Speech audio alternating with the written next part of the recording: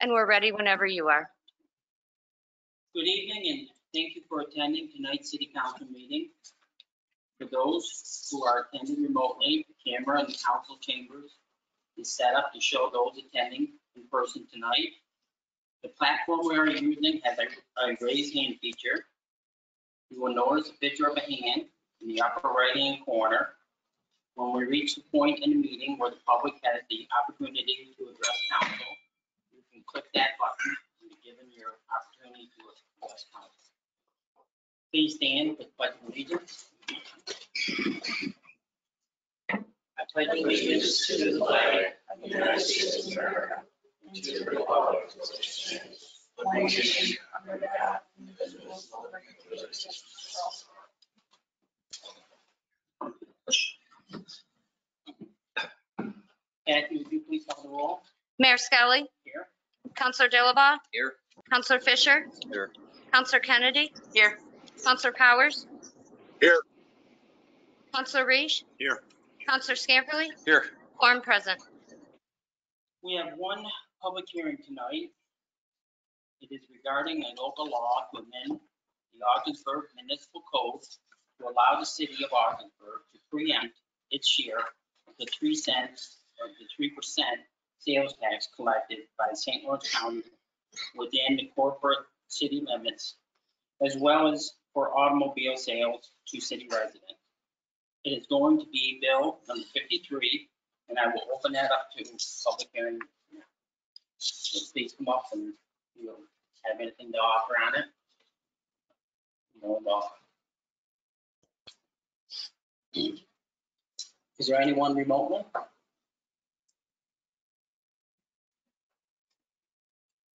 I do not see any hands raised.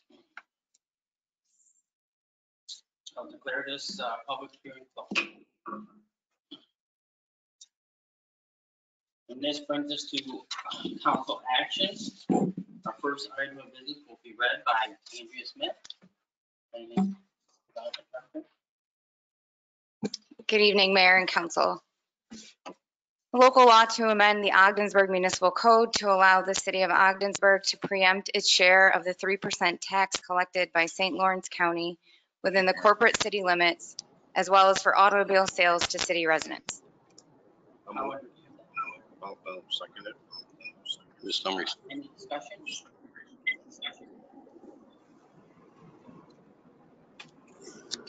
Kathy, would you call the roll? Councilor Kennedy? Yes. Councilor Powers? Yes. Councilor Reish? Yes. Councilor Scamperly? Yes. Mayor Skelly? Yes. Councilor Dillabaugh? Yes. Councilor Fisher? Yes. Approved. This brings us to item discussion. Does anyone have any items for discussion? Well, they're listed. I think it's. This is a special meeting. We can only discuss what's listed.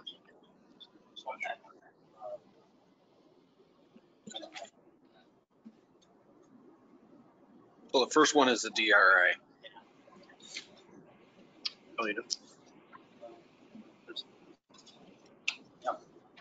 Mayor. I'm gonna talk about that. Mayor, can you hear me? Yeah, we Kathy? can hear you. Okay. Mayor, I'm asked Andrea tonight to just give you an overview of the DRI process for application, where we're at, where our roadmap is for going forward. As you're all aware, this is a pretty short application period we've got. So the next time you'll see this will be at our next regular council meeting on the 13th, where we'll ask you to approve a resolution to send our application forward. So with that, I'm going to have Andrea give you an overview of our plan, where we're going with this, the projects we're looking at, the folks that we're engaging in, the timeline that we're on, and just sought for any comments or discussion with council. Andrea? Thank you.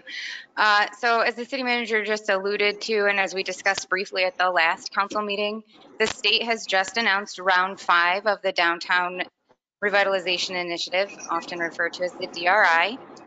This year in round 5, there is a few twists that are different than in the past 4 rounds.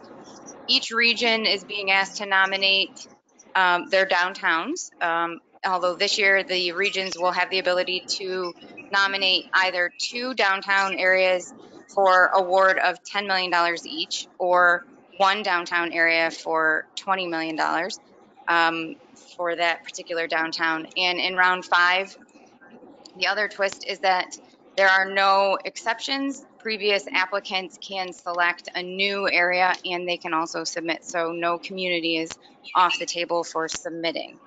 Applications must be received by 4 p.m. on September 15th. And they do require that communities have at least 1 community participation meeting. The city has submitted in the past, most recently in round 4 in 2019. And we have not received a DRI award yet. I have discussed submitting with the city manager as well as the council very briefly at our last meeting, and it is my recommendation that we do submit an application for round 5 and that we build on our previous applications, but we of course make some changes. Specifically, I'm recommending some changes to the downtown area. I provided you all with an outline of my comments this evening, as well as a map of the proposed area. So the biggest change in this area, it's about 210 acres in size, and it stretches a bit further west and east along the St. Lawrence River to include the Diamond site and the former Augsbury sites, in addition to the core historic downtown area and the Marina District. The reason for including both of those 2 sites, although they are a bit east and west of the downtown core, is that those are sites that will have the ability to really impact what happens on our waterfront and catalyze downtown reinvigoration. We also currently have an RFP out for the Diamond site right now. Those responses are due back on September 20th. I wish it were a little earlier in hindsight, but with the dates for the deadlines for the DRI, but be that as it may, we can still make reference to the RFP that is out now, and that we would anticipate including the projects that we received responses for in the strategic investment plan if we were successful in our application. In addition to public projects like water and wastewater projects and streetscapes, we are asking for feedback from the private sector as well as from not-for-profits that would be within the downtown area. This evening, I'd be very happy for comments from council in terms of their initial thoughts on what the proposed boundary is. I am recommending that we have a virtual public meeting on the proposed application on September 1st. Due to COVID, I think that having a virtual meeting would allow for the greatest participation so people can participate safely and that we can comply with the requirements. We have submitted questionnaires to several key property owners in the downtown area, asking them if they have projects that they're thinking of or that they'd like to do, if they could complete a simple questionnaire or contact the planning office for assistance in completing the questionnaire. We would like to include them in our application and assist them in filling them out so that we can aid those projects in development along the way. There are some criteria that I have listed in this memo that is included in the questionnaire that's required for projects. I won't go through it exhaustively. This information is available online, and again, it was included in the questionnaires that have been sent out and are available in the planning office for anybody that would like one. First and foremost, the projects are intended to be truly transformative in nature and have to be at least $100,000 or more in general scale and scope. The DRI will not fund more than 40% of privately sponsored projects, but it does have a caveat. If there is decarbonization and sustainability incorporated, those projects may be allowed up to 50% of project costs. The projects have to be kind of shovel ready and ready to be implemented within 2 years. And these are pretty hard parameters for private projects.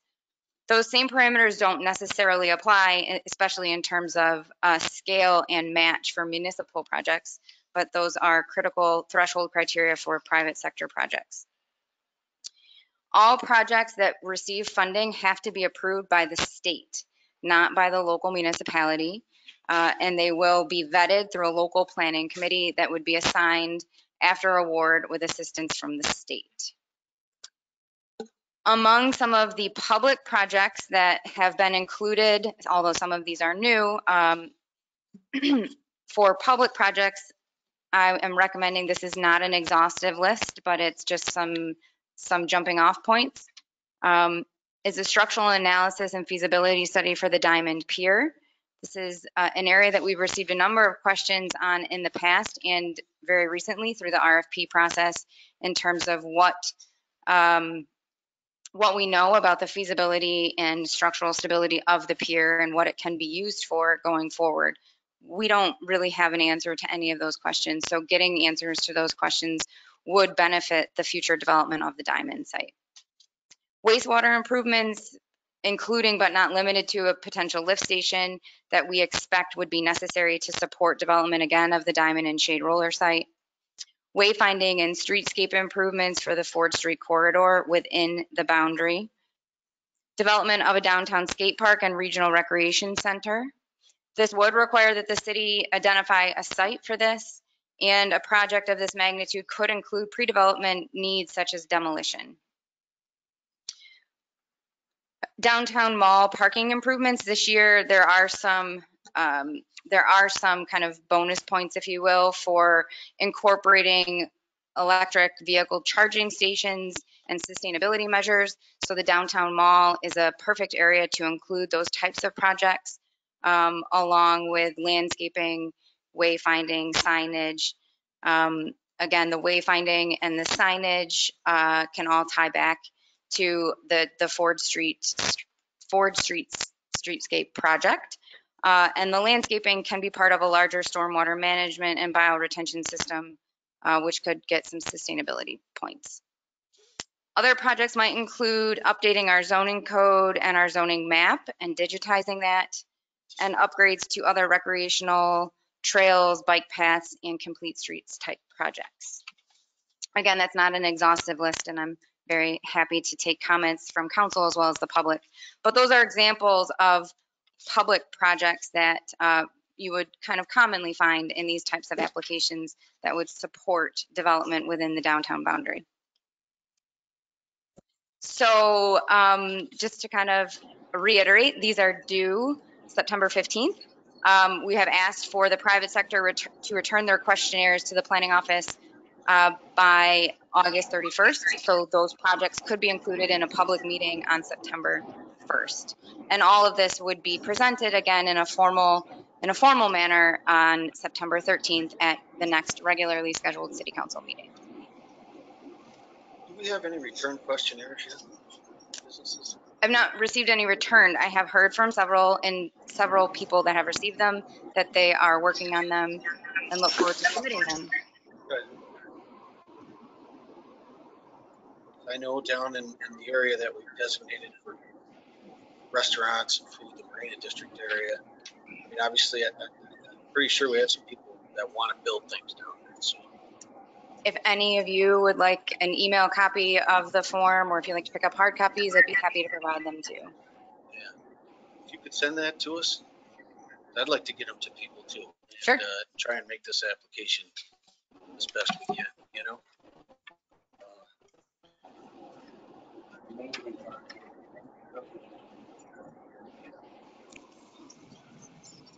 So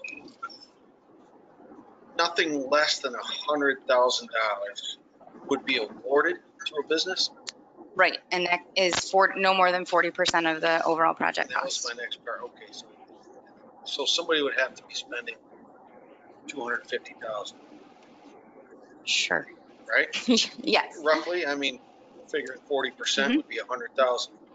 So for a project, if somebody was going to, build something, obviously 250,000 is probably nothing these days. If somebody wanted to build a brewery or add on to their hotel or business. I'm just thinking about that area down there, or what I think is recently purchased property near the Shade Road. That if somebody's going to build, so that's good. that a state requirement? That's directly from the project requirements are directly from the DRI guidebook.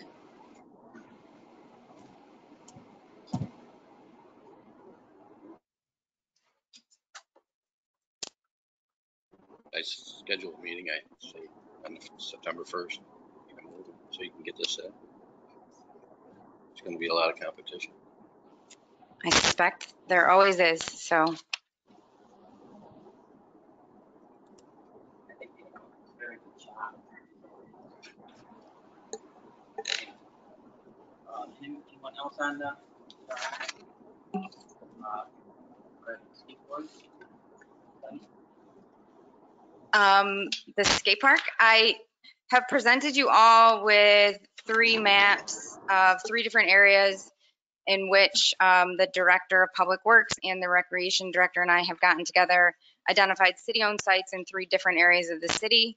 We will be giving a more formal presentation on these sites at the September 13th meeting, but we wanted to get these to you all in advance so you could prepare your comments, share them with the public.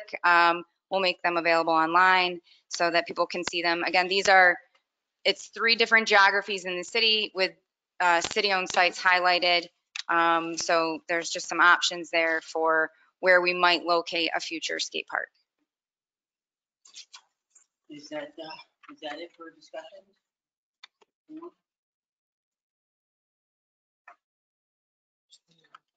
So, Tax foreclosure. go ahead. Tax foreclosure's the last one. Is that still on? Is it going to be on there? Do we want to talk about that? I believe the city manager is going to give you an update on tax foreclosure. Just on the skateboard park, I just think we have a lot of parkland in the city, and we certainly have a lot of tax exempt property. So you can take a look at that. You know, there, for example, the one in West River Street, there's someone, private sector developer, who's requested to purchase that, and we're getting a recommendation to put the skate park there. These are just areas of the city, and we've highlighted city-owned parcels.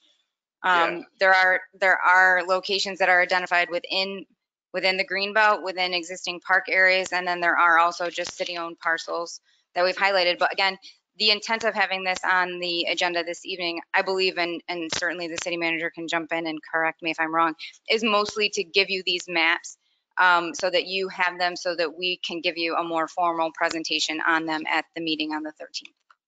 Yeah, so just a heads up from my perspective, I just think we can incorporate it on existing parklands so that we're not eating into our tax base more. That's my thoughts on it.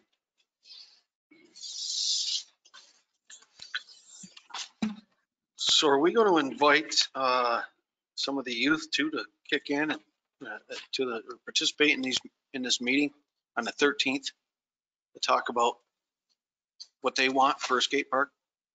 Do you know?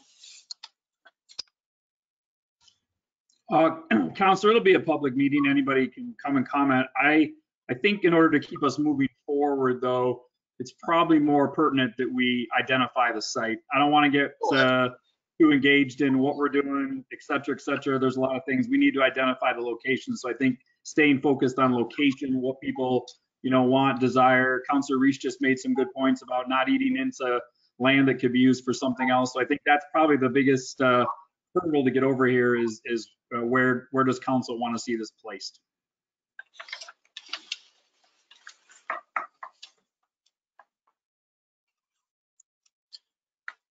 Yeah, if you can send out a notice through the recreation director to, Mhm. I don't know how you reach out to them, but make sure they're invited to the meeting on the 13th. Please, thank you. How soon before we plan on building a skate park? Well, that I think is a good question for the city council, but I would say, so if it is something that you want to locate in the downtown area that has been outlined as a DRI area, it would be eligible as a project. That puts it a little further out in terms of full construction, but it does open the city up to a bit more funding. So there are pros and cons with it, but again, this is really just sort of highlighting some different areas of the city geographically where the city owns property, some of which is presently park space, some of which is not, and then getting feedback from the council. Certainly the actual design, we would need some very specific public feedback on from the users. That would be great and would be ideal. So this is probably gonna take at least 2 years, to get a skate park in under these conditions. I mean, we're applying for DRI. Not all of the sites are located. The city know. owns property outside of the downtown area. So again, I mean, it really depends on what council's thoughts are in terms of where they'd like to see it located. Certainly we have, to Councilor Reich's point, existing neighborhood parks, Hamilton Street, New York Avenue Park, Grove Street Park. It kind of also depends on, are we looking to create a regional destination or create more of a neighborhood style skate park? Whether or not it could be integrated into a New York Avenue Park, for example, or does it need more space than that? So I think we need some of that direction from the council, and then staff will be happy to schedule additional workshops with the public or give you additional feedback based on the feedback we receive from council. I don't know that it has to be a 2-year project. I think council can certainly allocate funding in this year's budget if you want to move it along more quickly. But if you want to look at grants, then we have to be aware of the grant timeline. Cloudy Park, I understand, is $250,000. Or more if you're looking to do a poured concrete, which I don't know what we're looking at doing. There's lots of options out there. It would be a draw from stakeholders all over. Mhm. I like the cheese ones. I like the cheese ones. Beautiful record. A lot. Anyone else on that? So the cheese plant, if we can get that incorporated into the DRI, they would maybe pay for some of the demolition, which would help it. Or the cheese plant area. I mean, right here, it's not identified as a cheese plant, but. That's where the old parking lot is. Right. Which is nice. I like that as one of the main options. Again, I'd like to hear from the youth groups as well as other citizens in this town. Because there's, every time I talk about a spot or a different spot, I hear a different perspective. Some people don't want it near, for example, a neighborhood that's going to have a lot of restaurants and bars. Other people say if it's going to create vibrancy in that area, it may not be bad. We know they need concrete. We know they need water. We know they need bathrooms. We know they need benches. And where we have them temporarily isn't working. And personally, I think it ought to be moved back until we do come up with a spot and rebuild. And I think that is the best answer. I disagree For with what that. we're A lot of doing. people are using courts. I know. I just don't think it was fair to just kick the kids out, Or given another spot.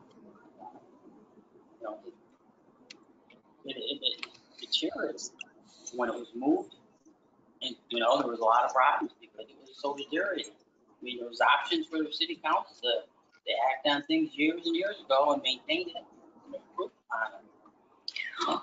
Well, I think the point of these maps is to start a discussion about the future of the skate park. I think that we all agree it was a community asset. I think we even heard from the skaters previously that when it was first constructed, it was used by people from all over, and so I think we just want to get back to that. So I think that there is an opportunity, and I look forward to the community conversation.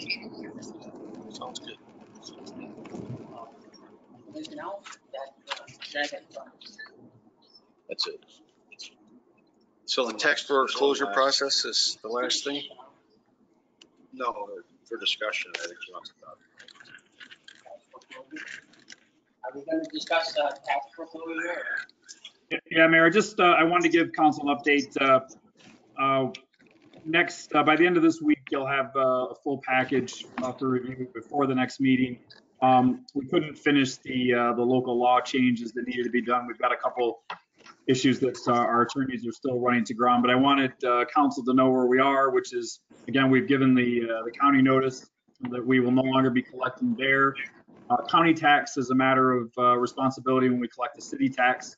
And we're now working through again, ultimately the several changes that need to be made to the charter and our local laws to begin our own process by collecting our own sales tax and having them move in the direction of theirs. And the subsequent actions to relinquish our foreclosure responsibility in the hopes that the county will take that over. Of course, that is the one point of contention. The county contends that they would not be responsible for and don't want to be responsible for. But we're going to let the attorneys work through that. So by the end of the week, you'll have the proposed package that will be coming forward for comment and review prior to the meeting on September 4th. Thank you, Steve. One. Okay. This time I'll make a motion to adjourn. Second. So All in favor? Aye. Opposed? Yeah.